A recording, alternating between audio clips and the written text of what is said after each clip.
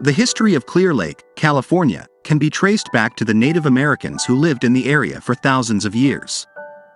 The Pomo tribe was the first known inhabitants of the area, and they called the lake Lipoyomi, which means clear water. The first Europeans to arrive in the area were Spanish missionaries in the 18th century. They established Mission San Francisco Solano in 1823, which was located near present-day Clearlake. In the 19th century, the area around Clearlake became a popular destination for gold miners.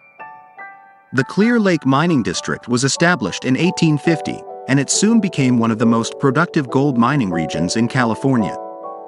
After the gold rush, Clearlake became a popular destination for summer vacationers. The lake's clear waters and beautiful scenery made it a popular spot for fishing, swimming, and boating. In the 20th century, Clearlake continued to grow and develop. The town of Clearlake was incorporated in 1981, and it became a popular retirement destination.